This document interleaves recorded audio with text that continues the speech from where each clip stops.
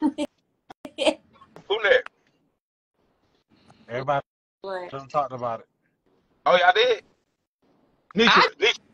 well, for me, I agree. Like, Yeah, I agree with I agree with the way that he handled it, because he did. I can recall a situation when my daughter was being bullied, and these administrators, you talk to them to this blue in the face. And they don't You care. have them contact the parent, all of that stuff. And sometimes the parents, they so shame or whatever, maybe they busy or don't care. They don't even show up for the meeting. Yeah. So it's like, I've done everything that I could. Now, like the old adage says, go get your daddy. Mm-hmm.